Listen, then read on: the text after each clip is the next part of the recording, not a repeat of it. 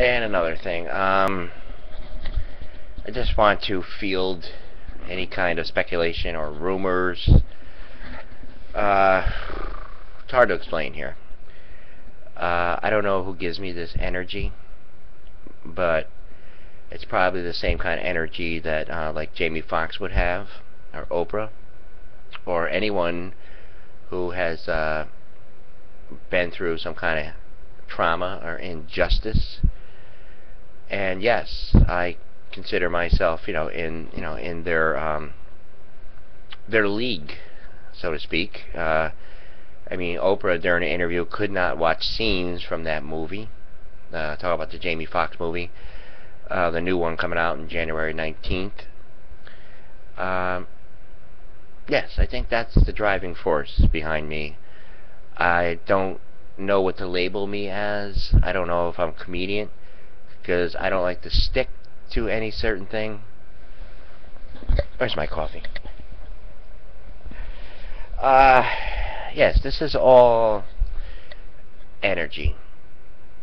When I used to perform, when I was a performer, I used to watch all the other performers, and I used to watch the crowd. So I was good at doing like theater arts performance in a way. I mean, when I did my plays, I wasn't, I mean, you could tell I really didn't fit into the play, but I got laughs. I mean, when I played Speed on The Odd Couple, my parents were out there, or relatives were in the audience. Gail is on Skype. Oh, I got my Skype thing on here. I'm sorry. We're waiting for a friend here in Africa here. Cannot pronounce your name. I can spell it. But yeah, we'd like to have you on the show.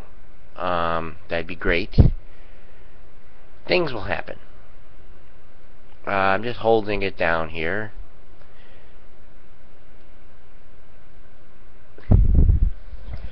It's tough. It's tough when there's people watching that know they can help you. Just like when they had all those tapes there that they went and did for me, and then my cousin had to step in and say, no, don't be associated with him. That was a sad day of my life. That was a really, it was great. It was sad, and it was awakening. It was all of that. To find out, wow, these people think that of me? And to realize they're not there for you. They're not.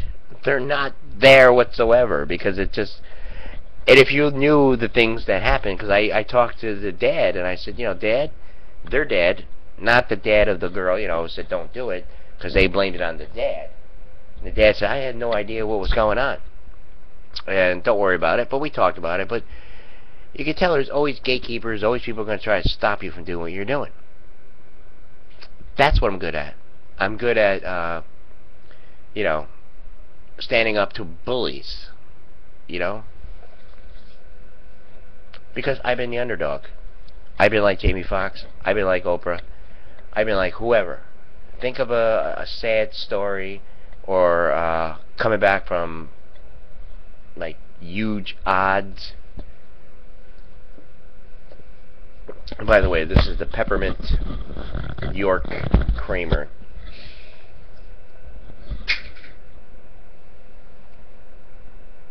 I don't want to spill it. Sometimes here on the floor during a show, you will see some kind of, these floors are hardwood. And also, on these floors, because I used to play the drums in here, and the bass drum used to be, used to move all over, there's so many designs in there. I mean, you can almost see, whatever. I thought I seen Jesus on there or something.